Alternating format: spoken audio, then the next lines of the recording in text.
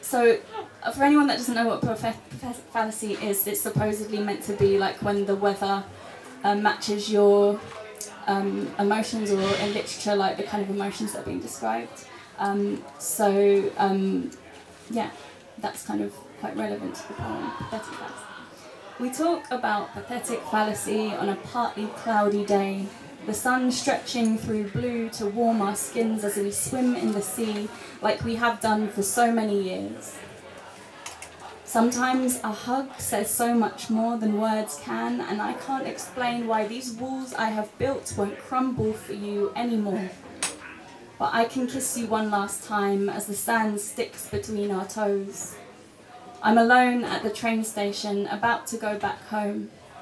The train is cancelled and I wonder whether it's a sign to stay, but I think I'm done with such romantic thoughts. That it's just a coincidence. Tears slide down the sides of my sunglasses and I already miss how they had splashed on your back just an hour or so before. And someone plays the piano and the music mirrors my mood, but I don't know the term for that.